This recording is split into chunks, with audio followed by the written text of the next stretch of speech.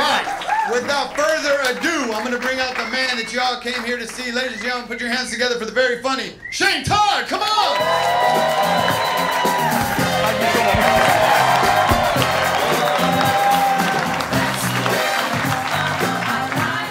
New York, we're not here to take part, we're here to take poppers. It was poppers. Guys, I've done poppers once in my life. Probably like a lot of people, similar story, first time doing drugs.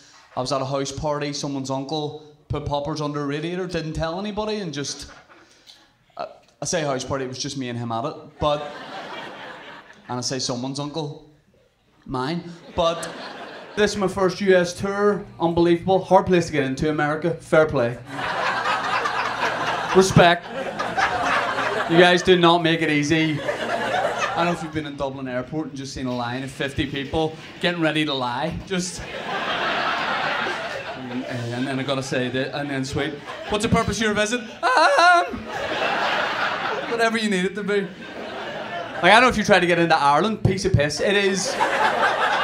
In the American airports, you guys have like the X-ray machines, you have the TSA guys, you have these just angry, young, intense jack guys that just fucking.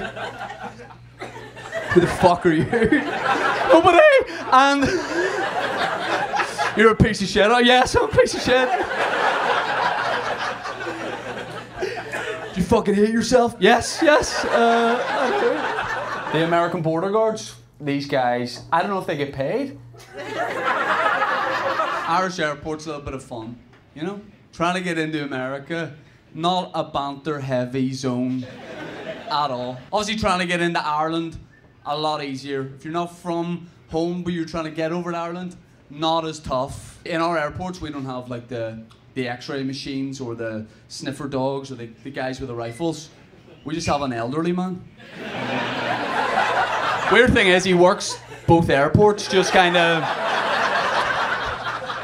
He comes and goes. Some days he's there, some days he's not, and he's blind. You'll know. I'm sure you met Brendan, but that's our war on drugs. Even if you have drugs, he's like, go on, have a good time. Enjoy yourself. Are you from home, sir? England? You've been dragged here? I could have lied about it, you know, for sure. Yeah, and where about you from? Texas? How have you come here? You just thought he would like an Irish comedian? Like I have to perform for the Englishman, you think? You thought Ewan would appreciate a court jester to come and remind him of the centuries where our people, just for his enjoyment, had to get up and... This guy's sitting here like a medieval English king. I wish American people would stop asking me to explain Brexit when I get into an Uber. I don't know what it is. I don't know what it is, and here's the thing. This guy doesn't, nobody from Ireland knows what a Brexit is. But we will definitely act like we do know what it is. Because you have to pretend like you're on top of your local politics. As soon as I get into an Uber, guys like, what's the deal with this Brexit? I do the thing we all do when we want to seem like we know what we're talking about. It's the same with any politics. All you do is exhale, shake your head and say, it's fucked. The guy's like, that's so interesting. I was like, I know. We're like, because I'm from the north of Ireland, I'm from Northern Ireland, we're kind of, you know, with Brexit, we're caught in between like the EU, the UK, Ireland. We're like the kids in a divorce, and we're just waiting to see who's offering the coolest shit. Like we're sort of working all angles at the minute. But you guys do it too. Because I turned around to my Uber driver, who was a local guy, and I was like, what about your politics, man? I was like, what about this Roe v. Wade? What about gun control? The guy's like, it's fucked. I was supposed to come here about a year and a half ago, couldn't. I'm not going to spend too much of the show talking about, you know, before times. What a lot of people actually back home pronounced as COVID, which just to let you know, that is not how you say it. I genuinely thought we had a different pandemic. I was like, everyone else in the world is fighting COVID, but we are going fully against COVID, which seemed to be spelled C-O-F-I-T-T, like COVID. People in Ireland had a very lesbian attitude towards COVID. No respect for the D. These people...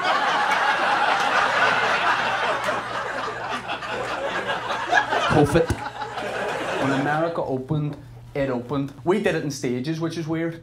I don't know if any state had it here, but we did this thing, and I still don't know whether this actually happened or not, or I just made this up, but there was definitely a moment back home where the government went, listen, when we've had a hard time with COVID, we're opening up the bars again. Get back out there, go and enjoy yourselves, have a pint with friends, have a great time, reconnect with family. But if you dance, you're going to jail. That's illegal. Just to throw that in, it's illegal to It was illegal to dance back home. The nightclubs were open, but you had to just stand there like, oh fuck. Can we sweat? Is a sweat? The police were like, you cannot sweat. Do you know how difficult that is when you haven't been out of the house in a year and a half? You're in a nightclub and everyone's just, oh Jesus Christ, this is nice. They literally blamed it on the boogie. I don't know what the science behind it was. I don't think the dancing was causing any death, you know?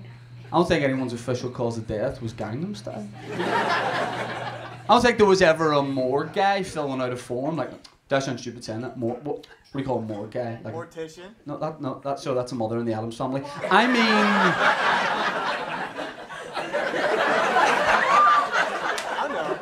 I know. No, I mean a... No, that's when two lines meet. I mean... They're like, Americans are stupid. I'm like, shut up, they're not. Some guy said necrophiliac. Not what I'm talking about at all. I love it. Where are you from, mate? So specific. Just a specific village back home. Love that. You give me your postcode. For some reason, BT26. That's a tease because you give me the first half of it and you're like, come on, chase me through San Francisco, I'll give you the rest. I said to my dad when the pubs were, my dad's 72, are you looking forward to getting back out? Because he would have went to the pub every Friday night, and Saturday night, and Sunday night, and Monday night, and Tuesday night. And my dad says, no, I can't. 72. I said, are you worried about social distance? Are you worried about getting COVID? And my dad's like, it's not that. What if they're doing a sting operation? I said, please tell me more about what you mean right now. My dad goes, what if the police try and get me? What if me and the boys go to the bar, standing there with a pint in my hand? What if they stick on the YMCA? What if the policeman is a DJ? I don't know if anybody went to jail for it.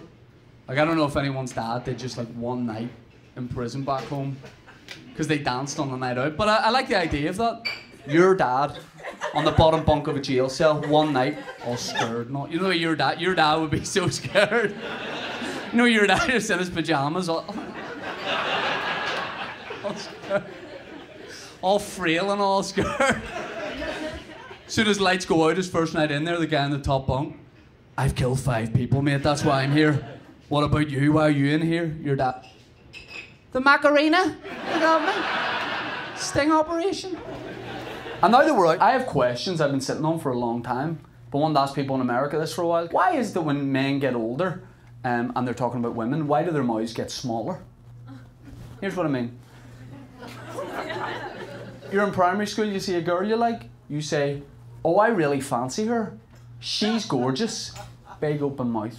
You're in secondary school, you know, you're 12, 13, you see a girl you like, oh, I really like her. She's beautiful. Mouth a bit smaller. Guys in their 30s, on Tinder, their mate's like, oh, do you like her? Oh, why? Oh, why? Why then, when you get to my dad's age of 72, why when a female jogger of questionable age goes past, why can my dad not open his mouth at all? Like, why does my dad just nudge me and go, do you see it? Do you see it there? Oh my God, do you see it? Oh, Jesus Christ. Jesus. I can't tell what he's saying, but I know it's not good. Science.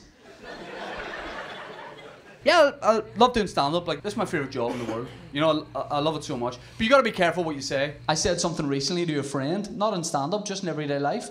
She said, that's homophobic. I was so embarrassed. She was telling me about her cousin.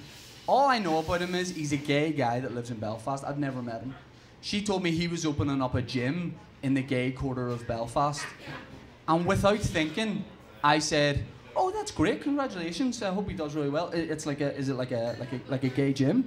I don't know if you've seen anybody nowadays get so offended that their spine physically curves, but she said, is it a... Now, why would you use the term gay gym. Why would it not just be a gym? Why? I helped her back up and I said, I don't know why I said that. I'm so sorry. I know it's just like a gym. He happens to be gay. It happens to be in the gay corner. I'm so sorry. And she then patronised me, which I thought was a bit unfair. She said, if I told you he was opening up a butcher's, would you have thought it was a gay butcher's? I was like, can I be honest?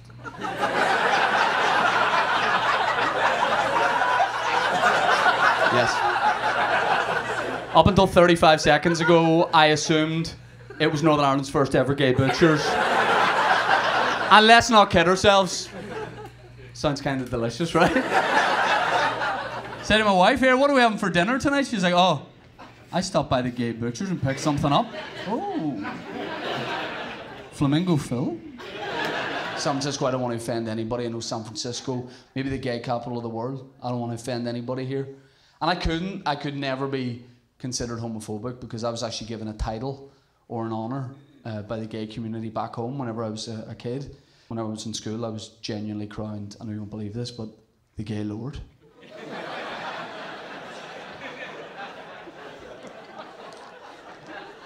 You guys didn't know you're in the presence of royalty, but I hadn't applied for it. I didn't know I was being considered.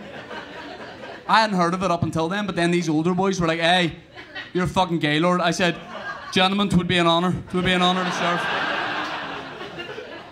I felt great. I was chuffed. I was like, I'll be out here protecting these guys. That's why I'm here.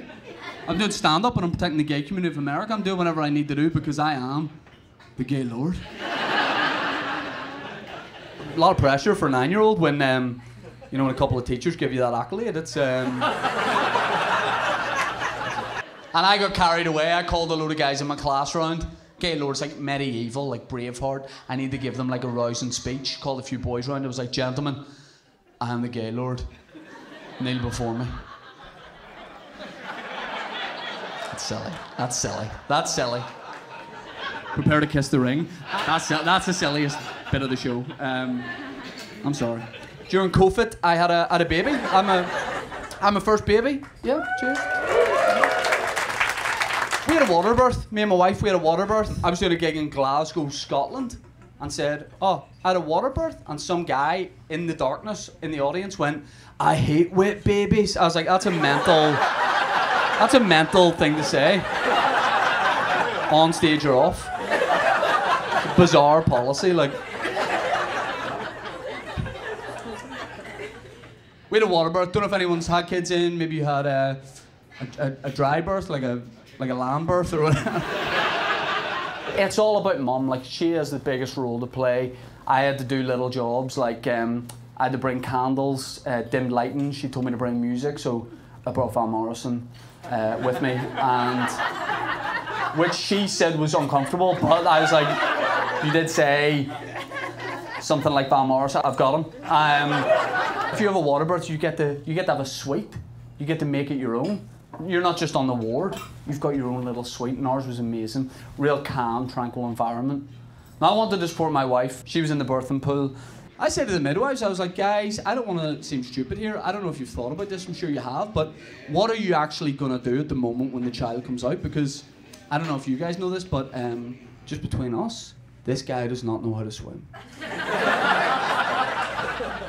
So what can we do about that? Like, he's not going to make it up to the surface. And the midwife's like, the umbilical cord? I was like, that's not in his mouth. That's not... I was like, I don't think he's going to know to use that as a snorkel. Like, it's not... And they're giving me looks like I'm weird. And I was like... The midwife said to me, Dad, if there's a medical emergency, that's when you need to speak. I said, no worries. And Bam was singing Brown Eyed Girl. It was beautiful.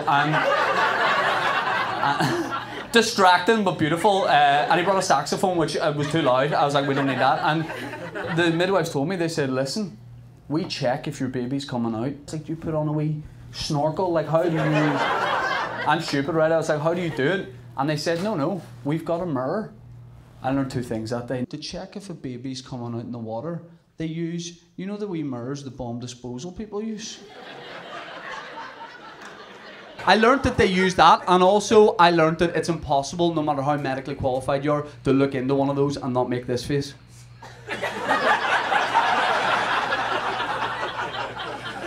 I said to my wife, I'm going to support you emotionally and physically. I put my arms under my wife. I said, lean on me. You lean on me. And she was like, I think the baby's coming. And she was leaning down on me, pressing her weight down. And yeah, we can see ahead, the baby's coming. It is all about mum. But my arm actually got stuck in between, at a really weird angle, in between the bath and my wife's pressure. And I was like, they did say if there's a medical emergency. And my arm was very sore. Like, because then I needed to stand up, but I couldn't, because apparently my wife does MMA. I was like, why? Because I got one arm out, and then I said, medical emergency. And the midwife said, what is it? And I said, my arm's very sore.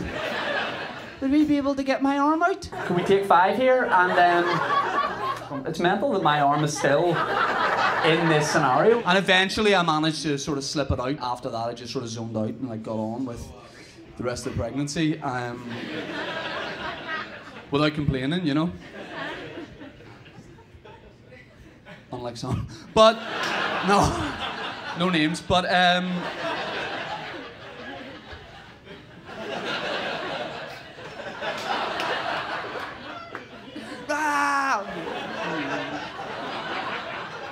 embarrassing. Our son came out and it was an amazing moment. But here's the thing: we were expecting just like a normal sized baby. We were told everything was normal about the pregnancy. Midwives kept telling us that everything's good, everything's normal. Here's the thing about a water birth: you don't know what your baby looks like. You don't know what kind of baby you're having until your baby is brought out of the water and presented to you like a prize at a village raffle, like by the midwives. Like, they're like. Genuinely, I thought that was a drive-by. I'm already on edge here. That would be so terrible if I got shot dead in Chicago. But that'd be such a cool story to tell back home. Oh my God. He got capped in Chi-Town. Whoa, sorry guys. Second chance at life here. Wow. Whoa. That just put a lot of things into perspective.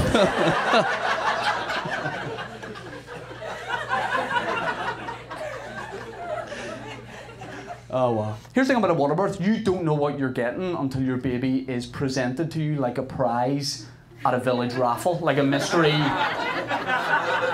Just scooped out, and it's like, well done. Because if you have like a normal, like dry birth, I don't know, for some reason I feel disrespectful, but I feel it's like not the right term, but like if you have a traditional birth, you'll see like a head, you'll see an arm or whatever. With a water birth, you don't see anything till the baby's out.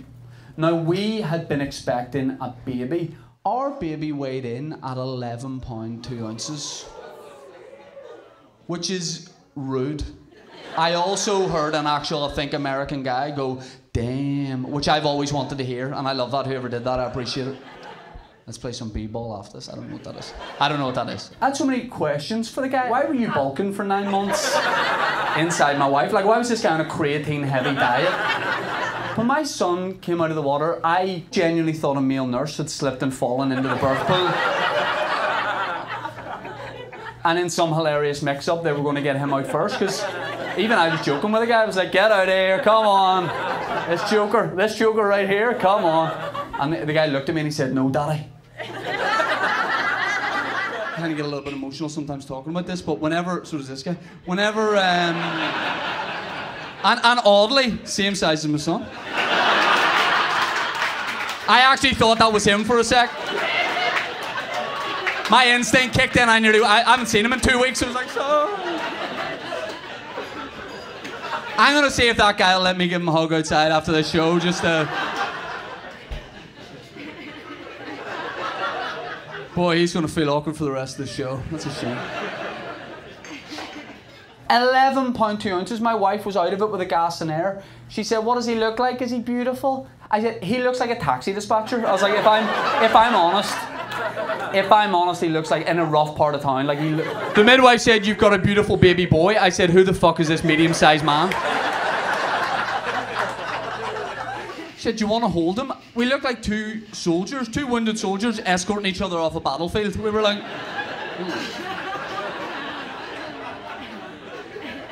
The midwife was pretty young, and she came up to me and said, would Dad like to do skin on skin? I said, I'm married, you cheeky bitch.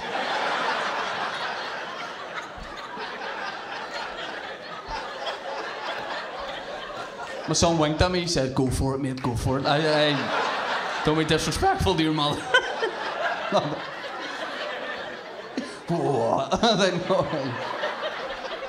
And she said, it's not that. What happens is we take you into a side room, you take your shirt off, you hold your son against you, you hold him on your knee, your heartbeat feels his heartbeat, you'll be bonded for life. I said, oh my God, that sounds amazing. And it is all about mum, but this is my little moment. And I went into a side room, took my shirt off and got ready for him.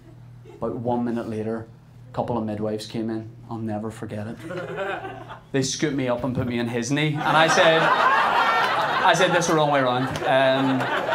And then I tried to explain, but he'd already put like a wee knitted hat and mittens on me, and I was like... And then I was actually quite comfy after a while, and my arm was still pretty sore, so I was happy enough just to chill on his knee. I'm not saying this is the reason, as a guy, you should have a kid, but what about the moment whenever you're leaving hospital and you get to put up one of these photos on social media? Car seat. I got so like sassy with mine, just so... Why said, why are you biting your lip? I was like, no, just keep getting... You're putting a lot of arse into this. I'm like, I know, just... Expectant mothers and contractions trying to get past me in the automatic doors. I was like, you will wait, you will wait, you will wait. We're getting angles here. Caption, the wee man. And his son.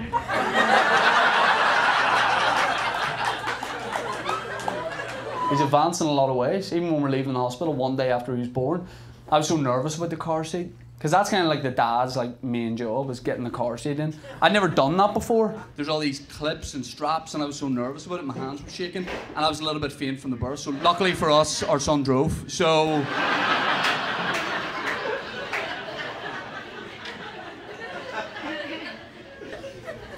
I was in hospital twice over COVID. The other time I got circumcised. Shalom. When I told people I was getting circumcised, this is 100% true, the main question people asked me was, is that for medical reasons? My mum rang me and said, is that for medical reasons? Susan, it certainly isn't for banter. How bored do you think I am in lockdown? I'm looking through Groupon, like, no, I've done that. Oh! Now there's a day out of the house. Of course it was for medical reasons, Jesus Christ. People were like, oh, you'll get loads of jokes out of that as a comedian. I was even joking with a doctor. Oh, is there any chance, like, could you do me a bit of a deal, do me a bit of a discount? But he pointed out he already was going to take 10% off, so.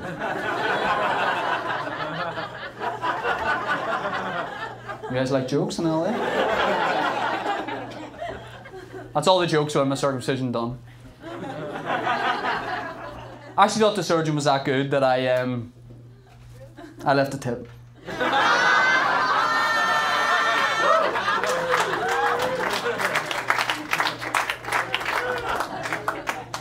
One day after I got it done, my mum said, let me ask you a question, might be stupid. She said, are you Jewish now? Are you Jewish now? Question mark. I was like, Mum, I don't know. I didn't read the pamphlet well enough. I mean, now that I think about it, I think, yes, I think I am. Women have more questions than guys. Like, guys just wince, but women are like, they want to know loads about it. Is it really sore? It sort of feels like I've had part of my dick cut off. Like, it is a wee bit sore. And my wife was like, is it really bad? And then she said, I don't know why I'm asking. I'd have no way of knowing what that pain's like. And I said, actually, you would. And I'll tell any women here who are curious about what the pain of a circumcision's like. You know your eyelids? Imagine having them cut off and then just going to the top of a mountain and staring at the wind.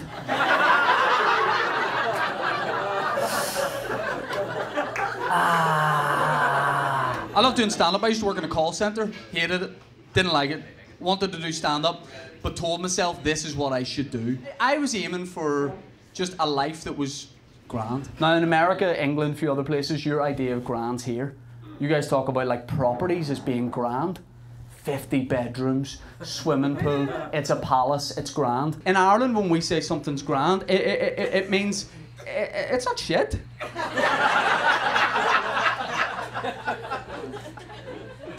But it's not good.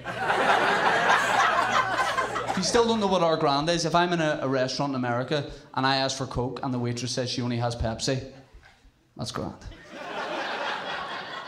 Grand is what Irish people are searching for in life. Just feeling grand. Not your best self. See people run about America. Come on, buddy, you can do this. You can be your best self. All we would like to do before we die is at one point go, this is grand. Grand used to be the best. Grand used to be where it was at. It used to be a golden age where just grand was enough. And you would tell people you were grand and that shut down conversations. For example, if you saw someone you vaguely knew in a supermarket, you're just pushing your wee trolley along, you'd see a guy you vaguely knew, you'd say, all right, mate, how are you? And the guy would say, yes, mate, grand. What about you? You say, yes, mate, grand. Both lying, like both really gone in the head, like both gone, barely holding it down. Like I'm on the, I can't speak for that guy, I'm on the verge of something massive, but potentially in Chicago, and just me in a suit of ferrets doing laps of the bean. You know what I mean? Like I don't know what it is, but it's going to be wild. By the way, it's just like any locals know. It's embarrassing, but it's actually Chicago. Just listen to me. I know you don't know that, but there's an R that no one seems to be willing to acknowledge. It's Chicago. Don't you mean Chicago? No, I mean Chicago. What it's called. Anyway, it's not like that nowadays. Because of things like life coaches, we're pursuing this idea of being our best self. People telling you things like, you need the thought journal. Why are you not thought journaling? Here's why I'm not thought journaling. The last thing I want to do is write down what's in here. I don't want a printed record of my head. Because even that would I'd be, Jesus, what the fuck? That's evidence, you know what I mean? And I was always happy with Grant, but I'd be, you need to be your best self. And that means interactions like that are different. See someone you vaguely know in a supermarket in 2022? Alright mate, how are you? Guy's like, why is he putting his basket down? He's like,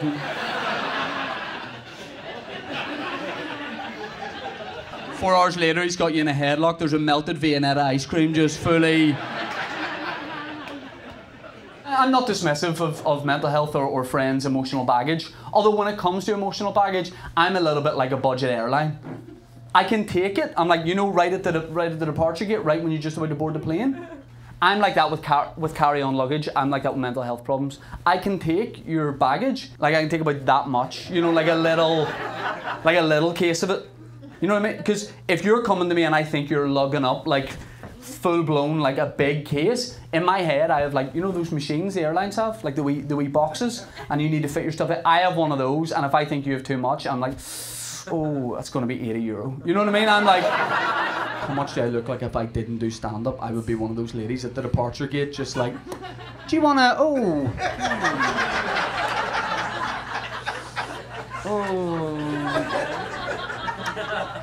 No.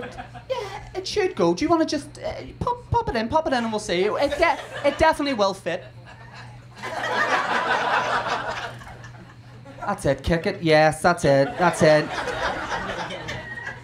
Aww. $60. You know what I mean? Like that's...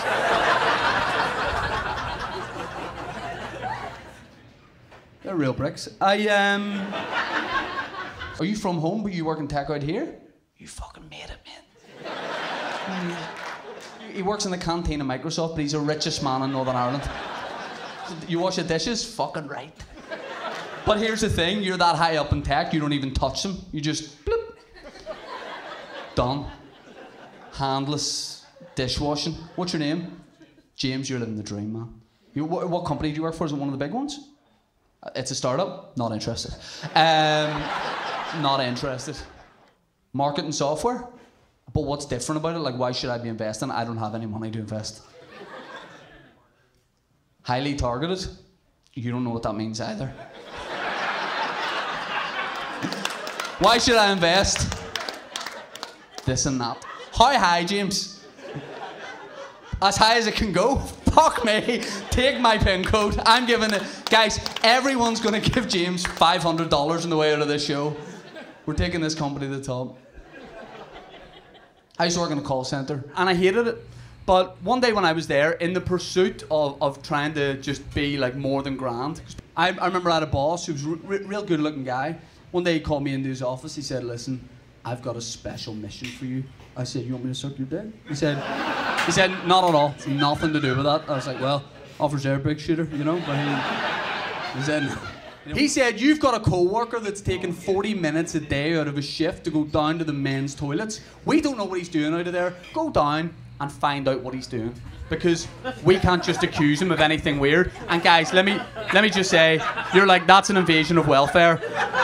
This is 2016, so this is a different time. This is, you know the era I'm talking about. This is when you could do stuff like this, and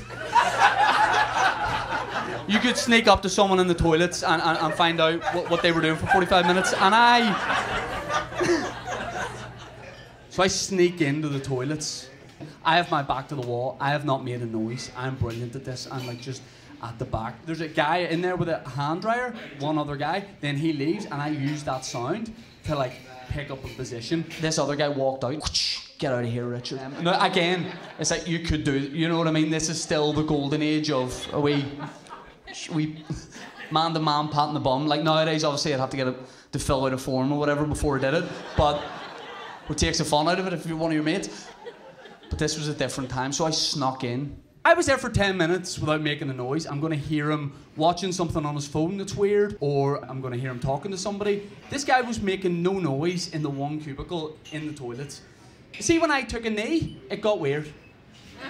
It got weird because I realised if I couldn't hear him, I needed to see. There was a little gap under the toilet door where the ground met the bottom of the door. If I can just get a look in, now not up, it's not weird, but in. If you see people's feet, you see if they're doing something weird, and that's like an old like Aborigines thing or something. And I crossed the line, see when both of my knees hit the floor, when I was on both knees in the boys' toilets, the men's toilets. No, I said boys. I meant men's. Actually, this is a story about why I can't teach anymore. What are you boys doing in there? No, what happens if somebody comes in and accuses me of something? Don't worry about it, because I can just tell them I'm practicing proposing, and I look like a wee boy who would have done that before he got married. And I did do that. Twice a night, just...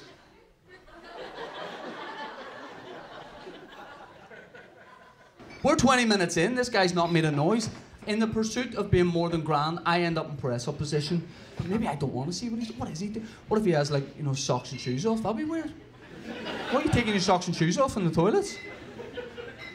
After like a while of what should I do, I snuck a little bit of a look in. And guys, he wasn't doing anything sexual. He wasn't talking to anybody on the phone. Way weirder than that, the guy was just in exactly the same position as me. Smiling.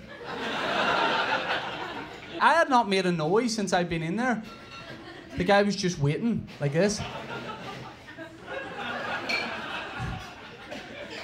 And he looked at me very casually and said, "All right, partner." He had no questions for me as to why I was there. I said, "Doing grand, what about you?" He said, "Yes, mate, I'm here all the time." I said, I'm going to go back up, if that's okay." I got up, I said to my boss what had happened. My boss was like, "Was it anything weird?" I was like, "The three of us are going to jail tonight." And I'm not going in a cell above him because I don't want to hear, "All right, partner," at any point in my life again. He was doing what he needed to... Oh, thanks. Thanks for the most unenthusiastic, non-joined in clap with. Something could have happened there, but a few people in the middle... No. A couple of people in the middle could have really got on the back of that, but chose not to. And I see that as a slight and vaguely racist to me. Wow, I know. What's your name? Dan, you're key to the whole operation. If a bit of a clap breaks out because you're at that side, you fucking go for it. And that's going to help it spread, Dan. So remember that. And No. It has to be natural. I appreciate you, sir. How do you guys know each other? Kids? Sir, you're at least 40. You're at least 40. There's no way you're telling me you guys are a couple of kids. There is no... You passed yourself off as a schoolboys? This is not work. This cover is not working. I told my wife that story. Like, what do you think of this? And my wife went, yeah, that is really weird. Being married's grand. It is... It's not shit. But it's not good. It's grand. Let's be honest, it's grand. We don't really argue, but when we do, it's about things you didn't think were possible for people to argue about. We get creative with it. We live in the WhatsApp voice note generation. Back in the day, you would text somebody, still on for lunch? And that's a one-word text back, yes or no. Nowadays, because of the voice note generation, 11 minutes of chat. All right, man, just jumping in the car here. Just thought I'd jump. Always jumping, aren't they? Just thought I'd jumping in the car. Thought I'd jump on a voice note. What? Jump out of the car. Speed up and jump out of the car. My wife heard me listen to a voice note from a friend. She said, "Why does he sound like that? Why is he all high pitched?" I said, "Oh, do you not know?" I was like, "I listen to my voice notes on 1.5 speed. I speed it up."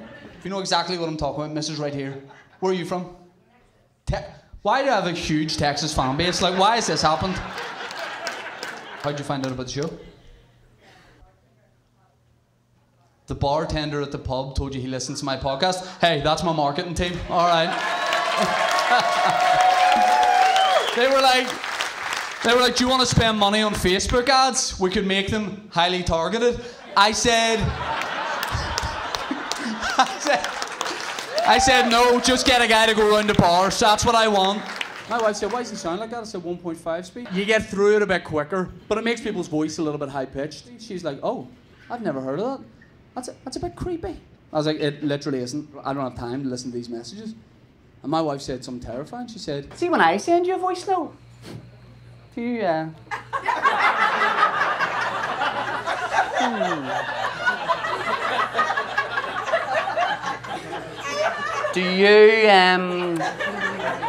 do you listen to me in this 1.5 speed, you wee creep? I said, no. I was like, let me be honest, you're my wife. I listen to you in 2 speed. I was like, if I'm honest, She cracked up. She said, what's wrong with my voice notes? I said, no, nothing. Then we had a bit of an argument. I said, do you know what, see, from now on, I'm going to listen to you in 0.5 speed. How's that for a compromise? I doubled down. I said, you send me a 10-minute voice note, it'll take me 20 minutes to get through it. And then she said, what's wrong with my voice notes anyway? I could have said nothing. Last week on the way home from a show, you sent me a 9-minute voice note telling me to get bread. And that's 9 minutes of someone telling somebody else that has got bread before to get bread. That could have been a one-word text that said bread.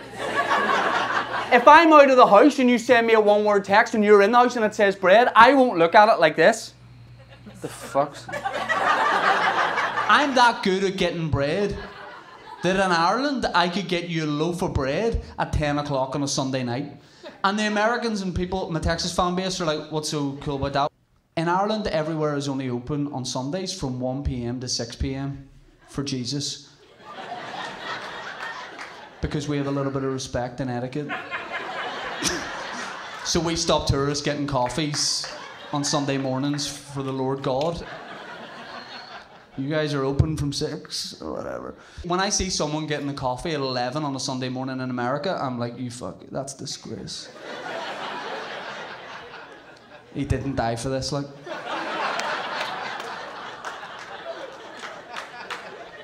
I think it's pretty clear in the Bible to say 1 o'clock on a Sunday is the acceptable time. It's in the Old Testament. Can you imagine what it's going to sound like now with our new system? When I fly home in the Dublin airport, get in my car, tell my wife I'm on the way home, blip, get a voice note. See you on your way home today. On your way home from America. remember to stop and get bread. And here, don't just be lifting the first loaf of bread you come to. On the shelf. You always do that.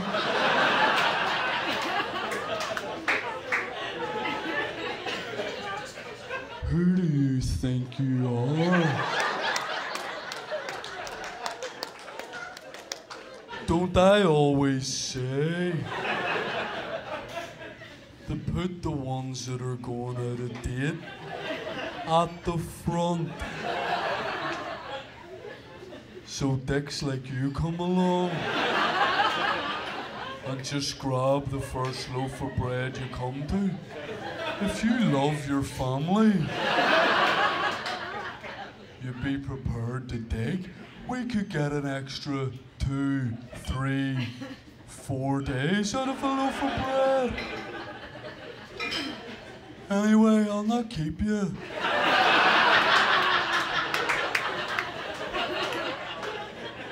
But when you are getting the bread, if you're in the store anyway, get me a surprise as well.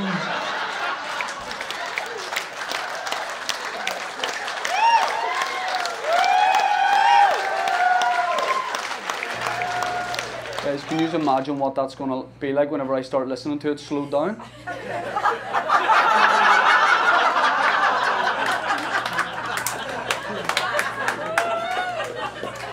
My wife's gonna fucking kill me when she hears that joke, like, no doubt. I'm just acting a big man because I'm in Chicago, but I know for a fact as soon as I get home, the next time she hears that material and I'm trying to creep up a stairs so I don't wake up her, my giant son, I know for a fact, I'll just hear a voice from the shadows. We need to have a talk. I don't sound like that. Here's the thing about me. I hate name dropping, right? And I was saying this recently to, you guys know Kevin Hart? No. What? All right. New York's premier medium? Why is this guy... It doesn't work that way around. You don't say it and then go, I fucking knew you were going to say that. What's your name? Tommy? Shut up. Guys, didn't see that one coming. Kevin Hart was in Belfast to shoot a film for Netflix. I was doing warm-up for 24 shows, co-headlining with. While he was here for 3 months, he wanted to do a load of comedy shows, and people thought that was like the best thing ever. People who had never come to my shows before were like, oh, can you give me 12 tickets for Kev? Dad, why not? Come see me. And during the run of shows, people were just talking to me flat out about Kevin Hart. What's Kevin Hart like? I was like, Kev? Because I knew him. Is he as funny off stage as he is off? Or does he take himself really seriously? Or does he have a big ego? What's he like? What does he smell like? Here's the thing. I never met, really, Kevin Hart. I'd go on at the start of the night in front of about 150 people. I'd say, guys, welcome to the show. My name's Todd. And then I'd do a short set. As I was on stage, Kevin Hart and his entourage would arrive in a side door to a different part of the building. So he wasn't mobbed on the way in. He's the biggest star in the world. I get it. Then, after about 15 minutes, I would get a little torch from the side of the stage that let me know from his tour manager, Kevin's ready to go on. Now, normally I'd see that light and go, he can fucking wait, right? I never said that. I never said that. I never said that. I was always like, all right. And I would get a flash and I would go, ladies and gentlemen, please welcome to the stage, Kevin Hart. The only interaction I ever had with him was in the darkness. We would do like a handshake. Now, here's the thing about me. I'm from Ireland. If we've never met, we shake hands like this first. Hand pointed down at the ground, eyes at the ground, don't make eye contact. Don't look at anyone. First time we did it, he goes in like this. I don't know what to do. I've seen this in the movies, but I've never done it. I not as a policy, I only have white friends. And I hate that. I'm very much trying to change that while I'm here. I'm trying to set up some sort of draft and lose some of these guys. We did that one night, and then the second night, I swear to God, he went for a fist bump. I didn't really see it in the darkness, and I did paper. First night. It's like, gotcha. I fucking... So we do all these shows and it was amazing, but here's the thing, as soon as his set ended, his entire crew, 8 security guys, ex-NYPD, ex-Navy SEALs, top guys, would form a human corridor and he would just walk out straight into a moving car. So then I would jump back on and I go, ladies and gentlemen, give it off Kevin Hart, I'm in Shane Todd, good night. So we never had an interaction, and if we did, it was pitch black darkness. So I never got to meet him. But 8 shows in, it was a Saturday night, summer's night, really good weather, everybody was feeling good in the venue. Kevin seems really relaxed at these shows. I think if you're going to meet him, if you're going to have a chat, a drink, a photo, whatever, it's going to be tonight. When me and him have a drink, people are going to lose their fucking minds. Imagine walking into that hard Todd. 2 guys on an equal footing just talking shop. And so show goes as normal. I go up on stage. 2 minutes into my set, I hear the cars. I know he travels in 3 blacked out Mercedes people carriers. I get the flash, Kevin's ready. Ladies and gentlemen, Kevin Hart, goes dark, music hits, we pass each other on the stairs. He goes on. When his set's over, I wait at the bottom of this little staircase and I go back on. But again, he never sees me because the lights go down even for that. So this particular night, he's like, I love y'all, I'm Kevin Hart, good night. He walks past, I grab the mic, ladies and gentlemen, give it up for Kevin Hart, safe home, see you later. When I get to the bottom of the stairs, the boys are waiting. Kevin and the entourage, the boys are just waiting for me with the doors open, the cars are running. And one of the security guys just brings me. Now, it's all pretty fast, but this big guy, the stage to the car is like 5 feet. All of a sudden, this security guy, who's never spoken to me, gets me into the car as well. And I end up in one of 3 Mercedes top-of-the-range people carriers. I end up in the back row. And the way he throws me in, I just like stay in that position. And I can't believe this. I'm gonna have a drink with Kevin Hart tonight. We're going back to the hotel to have a pint. It's the coolest moment of my life. 2 security guys get in the row in front of me. I'm just lying in the back. All of a sudden, Kevin Hart's tour manager, Kevin Hart. Oh my God, I lose my mind. We start to move off very slowly because there's a little bit of traffic. My phone pings, I got a text. I felt bad about that. I was like, is that rude that my phone pinged? Because I don't want any distractions. I'm with Kev. It was a text from Kevin Hart's manager. It said, great job tonight, man, I heard. Now, I'm looking at that like, okay, that's really lovely, but that's also weird because this guy's like 2 rows in front of me in the vehicle, so I'm lying in the back being like these crazy Americans, like these guys, they text instead of talking even though we're in the same car. I was like, this is showbiz though, this is the way it is. Maybe this initiation to fuck with me, you know, getting into the crew. So I text him back, LOL. And he texts me back with a question mark. And it was at that point I realised they did not know that I was in the vehicle. What had happened is there was a security breach. A guy tried to jump a cordon and get a selfie with Kevin Hart. They held everybody back while they fucked the guy out. Then they just all of a sudden were like, go, go, go. I am quite a thin young man who just happened to be near there, and when everything was dark, the security guy was just like, fucking everyone's in, and didn't look at anybody's face. I then realised I needed to announce my presence. In the car, in front of Kevin Hart, his manager, the NYPD guy in the Navy SEAL, from the darkness of the back seat.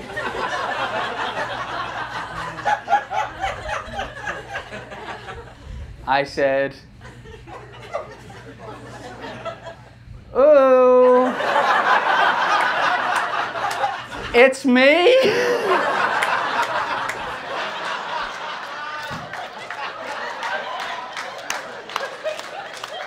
Have you seen in Fresh Prince of Bel-Air where Uncle Phil fucks Jazzy Jeff out of the house? One of the security guys fucked me out into the street before I could explain, I'm like him. On my way out, I was like, this is actually fine because they don't see me at the shows anyway, so I'm going to be able to keep doing the show. So I land on the pavement just about on my feet. The cars speed away. They thought it was just some crazed fan trying to fucking murder Kevin. Oh my God, this is the most embarrassing thing that's ever going to happen in my life. Everybody who had been at the gig was now filtering down this street. They see what they definitely know to be Kevin Hart's vehicles pass.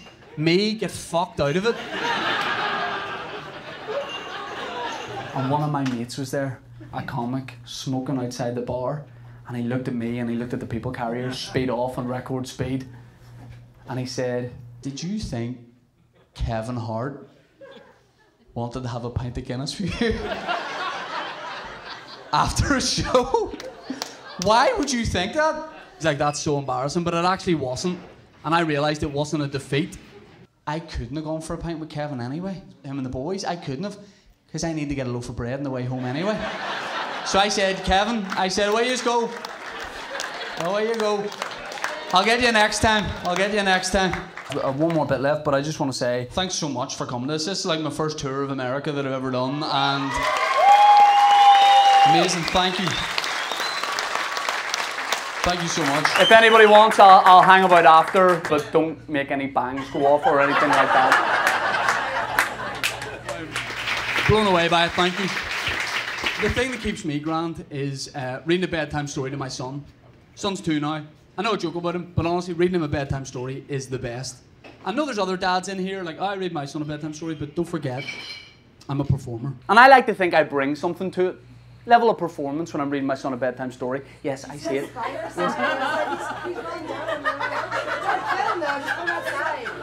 I always finish shows like this. I always finish shows like this.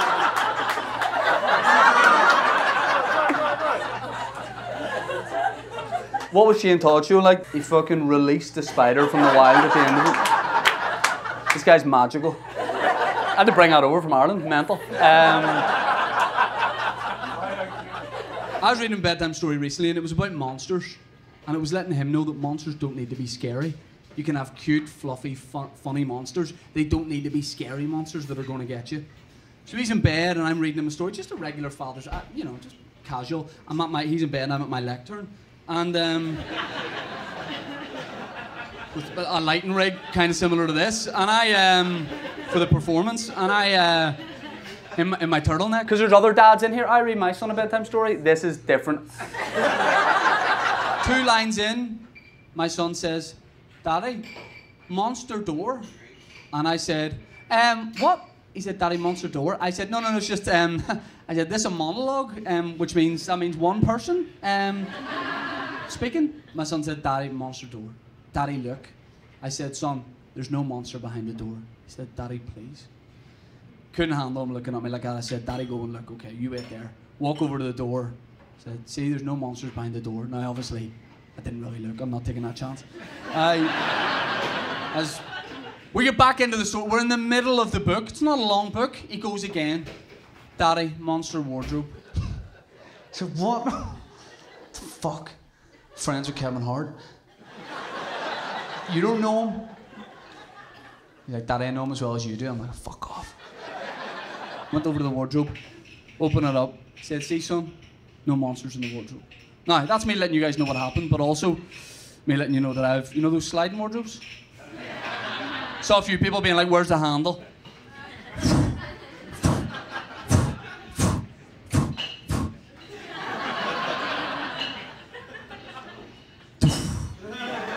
No monsters.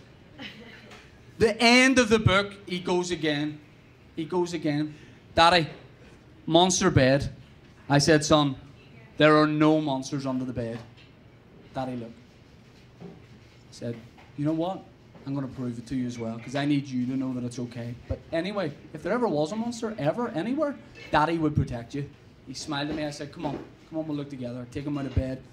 We go over. He's all scared and all. So am I. And I sort of make him go in front a little bit. And I said, "Son, there's no monsters. Don't worry. Daddy can protect you." And we just had a wee moment together. We go over. It's an important moment in his life. I lift back the sheets at the bottom of his bed. We both kneel down. I say, "Son, there's no monsters under your bed." And then just at the last minute, all I heard was, "All right, partner." I said, "Daddy can't protect you." Guys, you've been unbelievable. Chicago, thank you so much. This means so much to me. I'm Shane Todd. Good night.